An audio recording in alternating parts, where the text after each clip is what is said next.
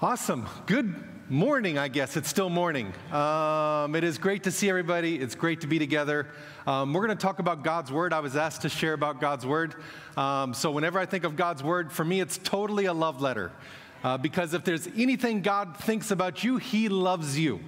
And prayerfully through this lesson today, that message will come through to your hearts, and you'll deeper understand how much God loves all of us. Amen. And happy Father's Day to the dads.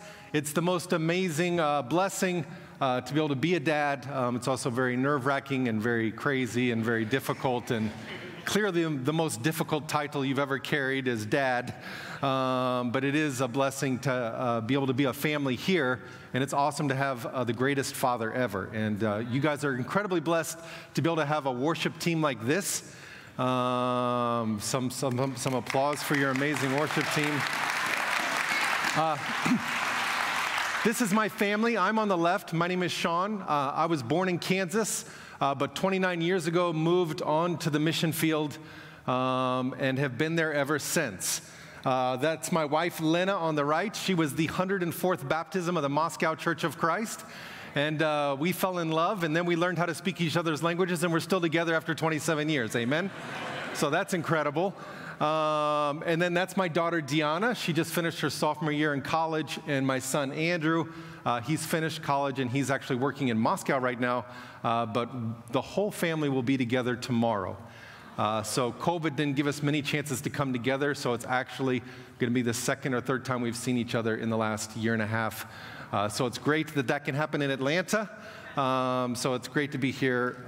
Let's jump into the Bible. In case you want to know more about me or follow me, I'm Shawn's Borscht. You know, in America, you guys have chicken soup for the soul. In Russia, we have borscht for the soul. So it's a different world completely, but it's awesome to be a part of that. Look at Hebrews chapter 4. Now, some of these verses are familiar to some of us, but hopefully they'll still inspire us. For the word of God is alive and active, sharper than any double-edged sword. It penetrates even to dividing soul and spirit and joints and marrow. You know, the word of God is unbelievable. It's living and active. Now, it looks like a book, but it's not a book. It's actually God working in our lives through that book. It's unbelievable. You can read a certain passage of the Bible for the 50th time, and it can hit you totally different. It's like being married for 27 years. You think you know somebody, but you're still surprised after 27 years. That's just like, it's a living relationship. It's like this. You open it up, and there's this ocean of relationship with an infinite God. Like Narnia, it looks like a wooden box, but when you go in, there's this whole world inside of that box. That's the Word of God. It's living, it's active. Whether you're a teen, it's exactly what you need to hear. If you're a campus kid, it'll talk to you completely. And if you're single, if you're getting married, if you're about to have your baby or your second baby, or if you're about to send your kids off to college, the Bible can speak to you perfectly. No matter what's going on in your life, the Bible, God knows what you need. He speaks to us through His Word. No matter who you are today, the Bible is the answer to whatever it is that troubles you. It's the answer if you're looking for inspiration. The Word of God is alive and it's active. Amen? Now, back in my day, before I believed in God, I was an atheist. I relied on the 8-ball. That was my sense of guidance, right? Like, will she ever like me? No. Okay, let me shake that again. No. Now, for anybody less than 40 or 50 years old, you have no idea what I'm talking about, but that was a ball you shake, and it gives you answers for life. It gives you direction. It was amazing. Now, this generation, of course, has Google. Whenever you have a question, you just ask Google. But I want to encourage all of us here. The 8-ball nor Google has the answers for your life. The 8-ball in Google will not get you through everything that's going to come at you in your life. An 8-ball in Google will not get you to heaven. The Bible, God, He leads us. He takes care of it. How is it possible that I'm an atheist? I have no faith in God, and then 9 months later, I'm on a mission team to the Soviet Union? How How is it that I'm an atheist who spent his whole life trying to get to Wall Street, landed a job on Wall Street, and then would rather leave that behind to go to a country I have no idea what's waiting for me? What could do that? The Word of God can do that. And all of you sitting here, if you've opened the Bible, seriously looked at the Bible, you have stories yourself of how God has totally changed the way you view things because of His Word. Amen? It says the Bible is able to separate soul and spirit. Now, we have certain instincts. I don't know about you, but I'm watching this TV series right now, and the guy keeps making the same mistake. And I'm like, are you serious? You're going to do the same wrong thing again? Do you ever learn? And then I look in the mirror and I think, I need to say that to myself several times. But it's like a dog chasing his tail. Really? Well, like my dog, he's so loyal until there's cheese. And then he abandons me immediately. It's like there's moments of true spirituality, it seems to me, but then cheese is introduced, or another dog who's cuter than me. And then I lose him immediately. All of us have certain instincts and little traps we fall into and things we kind of wish we weren't doing or weren't thinking. The Bible is what separates soul and spirit. It's what helps you to be spiritual. Have you ever had moments where you're not viewing things very spiritual and you're just struggling? And then you read the Bible or you spend time in the Bible and it gets easier. That's what the Bible does. It separates us from our just natural human instincts to being like-minded with Jesus, thinking how He would think. What would Jesus do? How would He feel? Not how I feel at this moment, but the Bible gets me where Jesus is feeling, what Jesus thinks. And when I'm struggling with being upset or being angry or situations are concerning me or bothering me, it's usually because I'm too much down here and I need God's Word to get me back up here. If you don't believe me, you can test it, but I don't recommend it. Spend 2 hours just reading stuff on Facebook. Just read Facebook for 2 hours. And then step away from that and just read the Bible. Read the book of Acts for 2 hours. And tell me how you feel after each of those episodes. The Bible separates soul, and it helps us to be spiritual. Amen? Now, also, it divides joints and marrow. Joints like the skeleton, it holds us up. We need structure, we need skeleton. We need to know the church is at 11. We need to know where it is. We need to know what's happening here, and that we have midweek and we have meetings, and there's things we do that keep us connected, that help us to build ourselves up. But if all you do is follow the skeleton, if all you do is check off where you're supposed to be and where you're supposed to show up, if there's not the marrow, if there's not the, and I don't know if you know this, but inside of your bones, there's bone marrow. And bone marrow is actually where all your cells are made. Actually, your bones today will produce 240 billion new cells. Your bones are going to do that. That's where your life comes from inside the bones. Now, some crazy writer of the Bible 2,000 years ago somehow understood that you can separate bone from the marrow from the How in the world did they know that? And some of us, we can get into the skeleton but lose the life, the marrow behind it, the excitement, the passion. And all of us know this as well. There's been times I've shown up and I'm thinking, I could stay here all day. This is awesome. And then there's other days I show up and I'm like, okay, what time is this over? What helps me be one way or not the other way? It's the Word of God. The Word of God separates it from just being a structure, just an event, to your heart really being in it, to the passion being in it, to being excited about what it is we're doing. You can be here and be totally excited, or you can be here just checking in. And the reason you're one way or the other is because of how the Word of God is working in your mind and heart today. Amen, church? We need God's Word to strengthen us.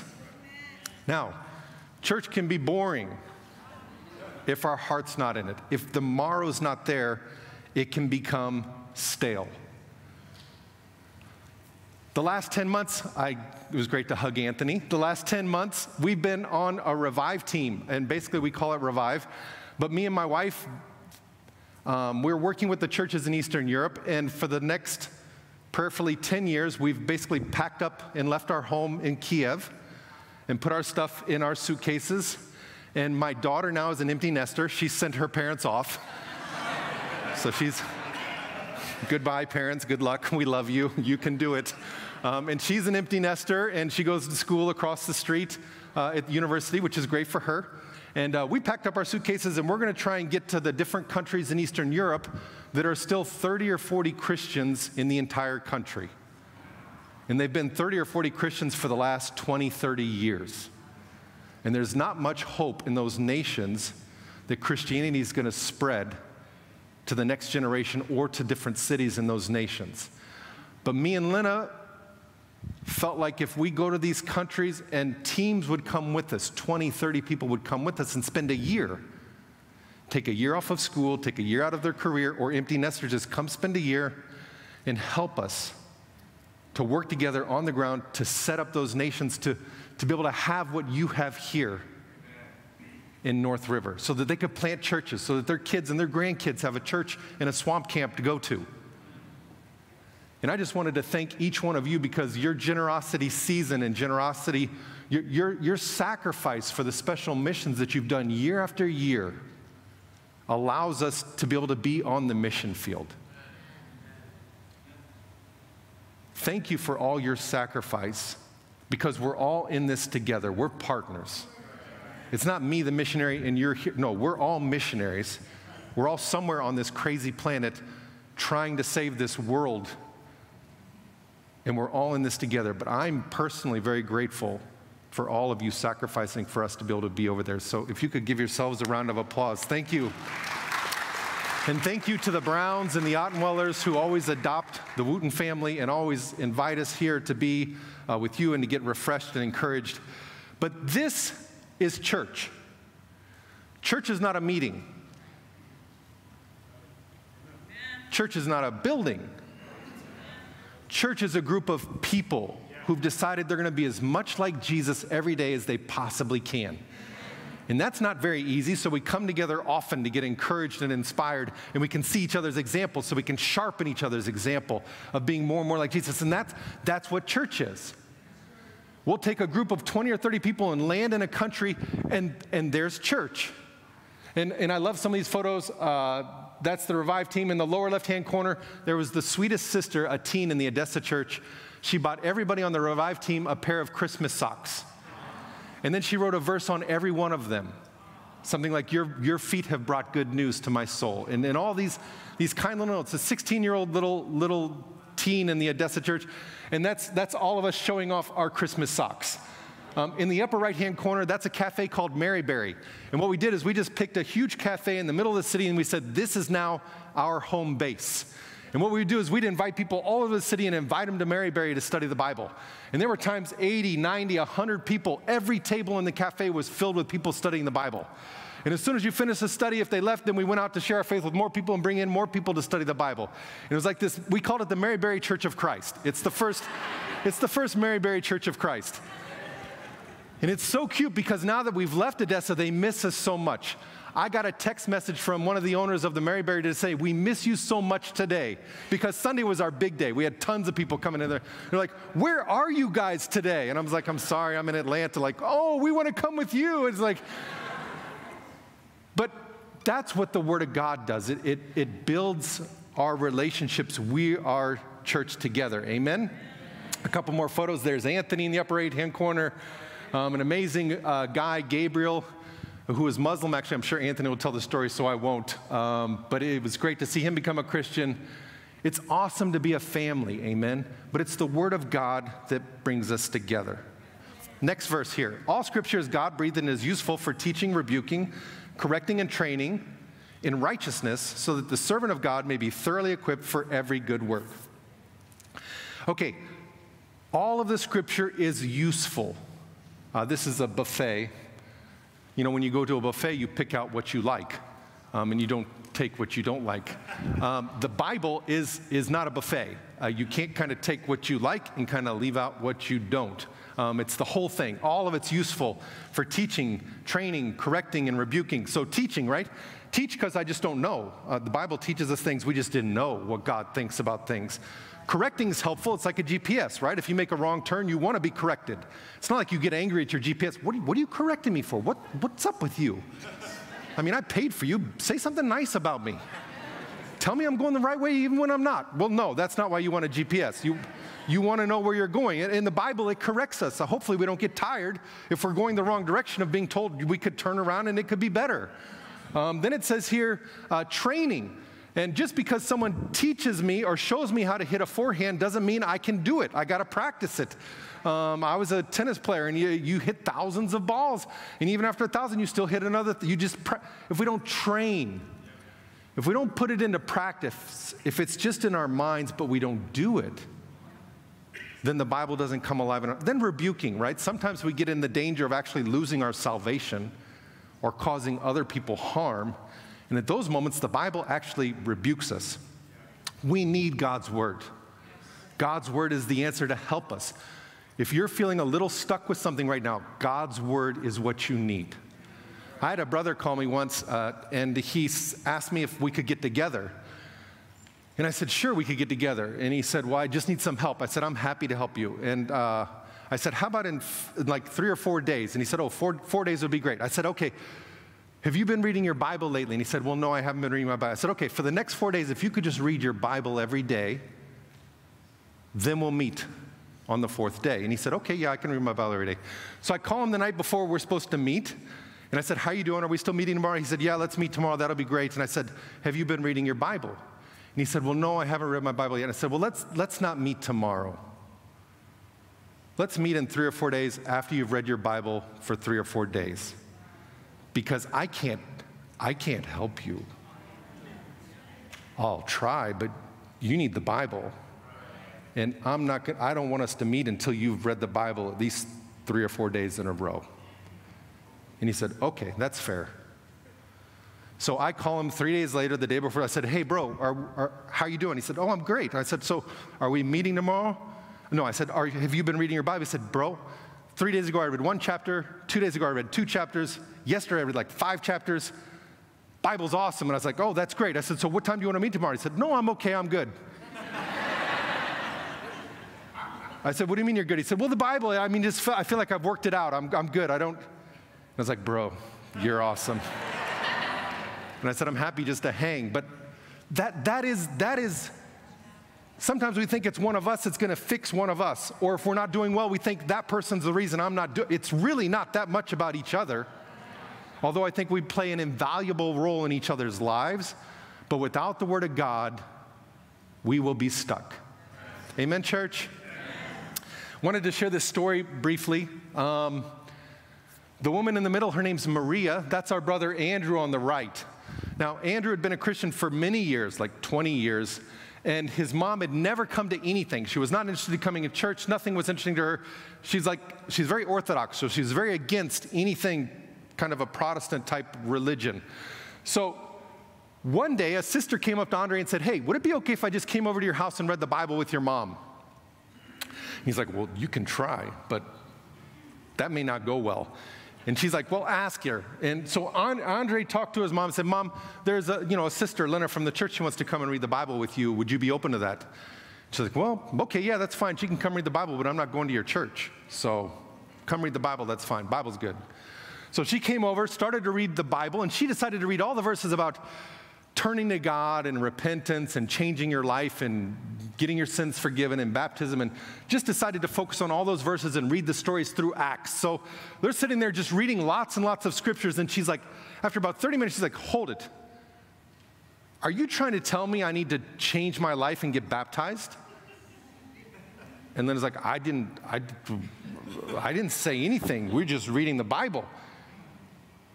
She's like, are you telling me I need to get baptized? I was like, She's like, give me your phone. And she hands her the phone and said, dial my son. I thought, uh-oh, we're in trouble now. Dialed the son, handed the phone. He says, Andre, you need to come home. I'm getting baptized. And then it's like, whoa, we could look at some other verses too, but awesome conclusion. So they started studying the Bible, and they studied the Bible every day for like 2 weeks, and this is the day Andre baptized his mom, Maria. That's the power of God's word, right? That's the power of God's word. 2 weeks after Maria was baptized, she had a stroke, and she fell into a coma. And they put her in the hospital in a coma. And after 2.5 days, she woke up from the coma. And in the room, nobody was in there except another woman laying in a bed next to her. And Maria looked a little bit around and then looked at the woman next to her. And word for word, I tell you, she said to this woman, you need to get your life right with God. This woman's like, hello? like you were just laying there, haven't said a word since you've come in this room, and now you're... Didn't even say, where's the doctor? Where's my children? What's wrong with me? Where am I? It was like, you need to get your life right with God. And they introduced themselves to each other and started talking a few minutes. And then Glen's like, you gotta study the Bible. You need to study the Bible. She was trying to convince this woman. They were talking about 30 or 40 minutes, and Maria fell back into a coma. About 2 hours after that, Andre walks into the hospital expecting just to see mom in a coma.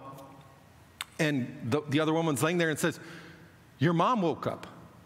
And Andre's like, she did? What did she say? Did she say anything? Well, she told me I need to get my life right with God, and that I'm supposed to study the Bible. And Andre was so encouraged that mom, on the brink of possibly passing away, it's so much in her heart and mind, her Christianity, and the need to be with God. He's like, so what happened? Well, then she fell back into the coma. And so a few hours passed, and then later that evening, mom passed away. Galina, the woman laying next to her, completely recovered, got out of the hospital, felt like she really needed to study the Bible and get her life right with God. And 2 weeks after that, Galina was baptized into Christ. You know, when I heard that story, it just totally blew my mind. What the power of the Word of God. Wait a minute, this person's not open at all. Look, could we just read the Bible? Yeah, read the Bible, but forget it. I'll never. What is this saying, right? The Word of God can change our lives, amen? To the Jews who had believed him, Jesus said, if you hold to my teaching, you're really my disciples. Then you will know the truth, and the truth will set you free.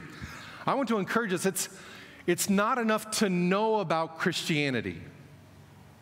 Now, if you don't know about Jesus, it's so great that you came here today, because in this crowd, you can find somebody to open the scriptures. They'll help you understand exactly who Jesus is, amen?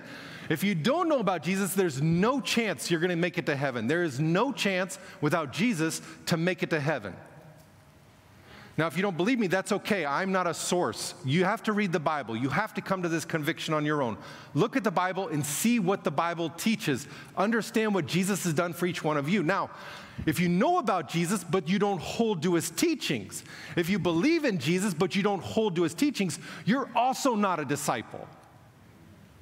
It's not enough just to believe or to accept a teaching and think, okay, I believe that's true. It changes our life. It changes the way we live. Now, when you hold to the teachings, then you're set free. Now, I don't know about you guys, but there's several times this last year and a half, I felt like I'm in a cage. I'm afraid. I don't know what to do. I don't know where this is going. I don't know how to do church. I don't know how to seek and save the lost. I feel stuck. We're supposed to go to Hungary. The border closed. 3 days later, we're supposed to go to Odessa. That border closed. Now we're going to Istanbul, where it's 99% Muslim. What in the world am I doing? Where am I going? What's going to happen? You've probably had moments. What's going to happen? What's going?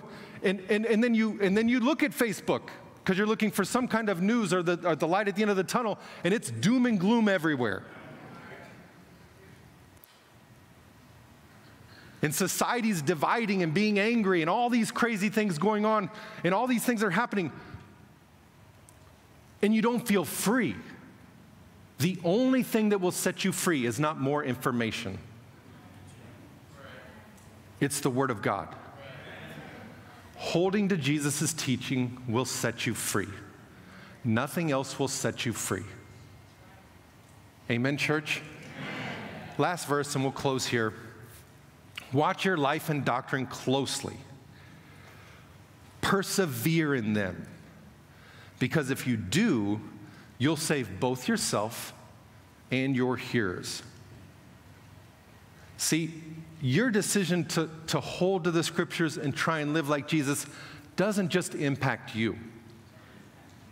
It impacts everybody around you. Amen? You know, I wanted to show you a photo. This is a picture of Lena's dad on the day of his baptism. And what happened, it's an interesting story. Lena was baptized in 1991, and then about 10 years later, Lena's grandma, who was like 82, who survived World War II and was in 70 years of communism, she became a Christian. And then a few years after that, Lena's mom became a Christian. And then Lena's sister became a Christian. And then Lena's sister's husband became a Christian. And then their kid became a Christian. So everyone in Lena's family is a Christian, amen? Except for Dad. Now, Dad is communist, military engineer, Soviet Union, there is no God. Like that. And for 27 years now, we've been praying and reaching out to him. I've started studying the Bible and stopped studying the Bible with him 6 times. This last one was round 6. In round 6, it stuck. And it's unbelievable that it stuck. And it's amazing. I think the first 5 times it was really me wanting it. But then thanks to COVID, thanks to lockdown in Russia, he was at church every Sunday because it's in the living room on TV. And the apartment's just not big enough to go hide from church. So church is coming through whether you want it or not, which I think just started to melt his heart. And he started studying. And then he called me and he said, Shawn, I want to study the Bible. And I was like, in the back of my head, I was thinking, round 6, let's keep going. Well, I'll do it again, why not? And we started studying the Bible, and he was totally different responding to God's word this time. And then, of course, the baptism, we watched it on Zoom because we couldn't get in the country. And it was so cute because most of the times when I've witnessed mom and dad together, it's sparky. Not in a positive way. There's friction, there's sparks. And there's times where you're just kind of sitting there quiet, acting like you didn't hear it, although there's no way you didn't hear that. So you just kind of stay low, and maybe I don't understand Russian well enough to know what was just said. But this was so cute because as they gathered up to talk about to share about him, the whole time they were kind of hugging each other. And then she shared and gave him kisses on the cheek, and I was like, who are you people? I don't really believe in alien abduction, but maybe something. No, it was incredible how much God's word had changed that family.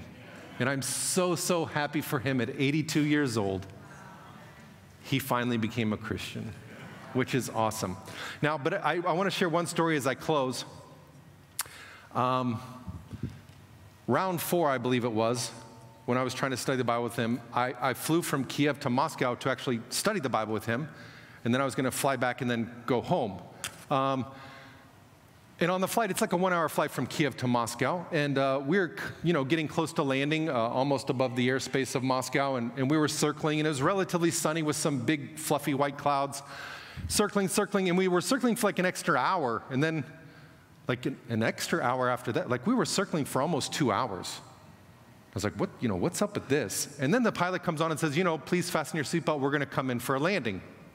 So we come in through the clouds, and then it went completely dark. And the plane was bouncing actively.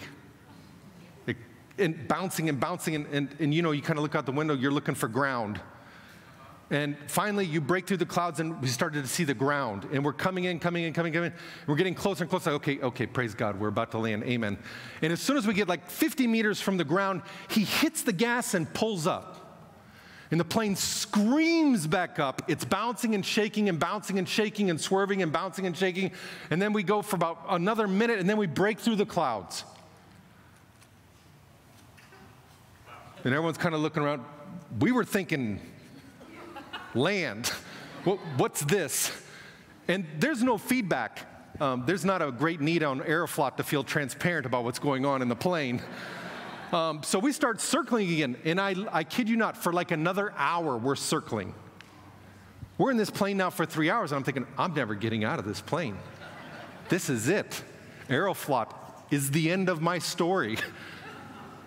And we're circling, and then the pilot finally comes on after another and said, okay, we're coming in for a landing, please, And I was sitting in the emergency row with the stewardess facing me. And I'm kind of watching her for a read. If she's nervous, I'm nervous. If she's chill, I'm chill. And she seems still chill. So we're coming, and I said, okay, this is all. So once again, it was kind of light out, but then we hit the clouds, and it just goes dark again. And it is bouncing and bouncing and bouncing and bouncing. And then we break through the clouds, and it's still bouncing and swerving and bouncing. And I start to see the ground. You can even see the runway there a little bit ahead of us. And he hits the gas and pulls up again. And my heart just dropped out of me. And at this moment, this wall of hail hits the plane. I mean, it just sounds like there's pellets just hitting everything on the plane. And we're bouncing and swerving, and then we break through the clouds again.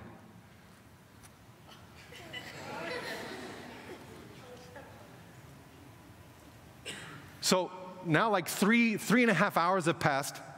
The pilot comes on and says, well, we weren't able to land. And I'm like, duh. And he's like, we're running low on fuel, so we're going to go to the airport of the south of the city and land there. And everyone's like, okay, whatever. So we circle around Moscow, and we land at that airport. And I mean, when we touched down, it was like we won the World Cup. I mean, the entire plane erupted in joy. I kid you not. There was so much noise and clapping and applause. And usually when people land, they get up at different times and kind of wait their turn. Everybody stood up. Everybody grabbed their bags. Everybody's ready to get off the plane. And we're standing there. We're fired up. This is exciting. 5 minutes passed, 10 minutes passed, 20 minutes, 30 minutes passed, and we're still standing there. And then the pilot came on and said, well, actually, we're not allowed to unload the plane here because people had connecting flights with no visas. So we're just refueling, and we're going to take off and go back to the airport of doom. And you should have seen the faces of everybody in that plane. Everyone just kind of sat down. And at that moment, and I kid you not here either, they started to pass out free cups of vodka to everybody. Throw us a bone, right? So they got the free vodka being passed out. We take off, and the stewardess is sitting in front of me. I said, so has that ever happened? She's like, that's never happened to me. And she said, but don't worry, this is like a 20-minute flight. We won't go for altitude. We'll just circle the city and land. And I said, okay. Awesome. So we take off, and as we're coming in, and actually it bumped so much that the cockpit door actually flew open. And we start circling on the way back as well, circling and circling. And I mean, there's lightning. There's lightning out of both sides of the windows. We are bouncing like no tomorrow.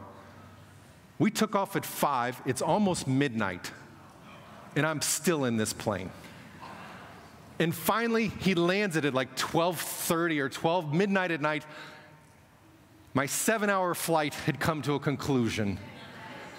I was supposed to study the Bible with Dad 5 hours ago, and I'm supposed to be heading to the airport in an hour to catch my flight back in that morning. Now, The reason I'm telling you this is not because I work for Aeroflot now. I'm still in the ministry. The reason I'm telling you this, imagine how you would feel if 3 or 4 hours into the flight, the pilot came on and said, hey, dear passengers, by the way, I didn't sign up for this. I thought this would be a 2-hour flight. Nobody told me about the storm. I thought we had the green. I'm actually done. I'm not going to land this plane. It's too much for me. So good luck. Fly Aeroflot in the future. I don't know what he would have. But imagine he just kind of says goodbye. What would be your reaction sitting in the plane to the cockpit? I'd be thinking, hey, pilot guy, sit back down. Land the plane. I can't land the plane. You land the plane. Yeah, but dude, it's really hard and it's stressful and there's turbulence and there's lightning. You just don't understand how I feel. Dude, I feel for you. But you got to land the plane. I have no hope if you won't land the plane.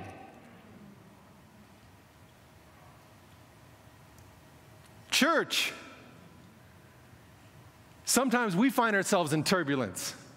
We got lightning out the left window, we got lightning out the right window, and this 1 hour service is turned into 5 hours, and you got all kinds of things. You're like, I think I'm done. I think I'm done. I've had enough. I think the North River and the Atlantic City want to say to you this morning, dude, sit back down. You're our only hope. The North River Church is our only hope. Now, I think there's probably, but you're our hope. You can carry the good news. There's people in your plane that are counting on you to be faithful. They're counting on you to not get tied up with all the craziness in the world. They're counting on you. They're counting on you to forgive when there shouldn't be forgiveness. They're counting on you to accept when there shouldn't be acceptance. They're counting on you to keep being generous when somebody would have given up being generous many years ago. They're counting on you to share with one more person and get rejected one more time, even though you've done that 1,000,000 times. They're counting on you to land the plane. Amen? God loves us. God's given us His Word. It was a complete honor and privilege to be able to spend this Sunday with you. Love you so much. Thank you for listening, and let's land the plane. Amen?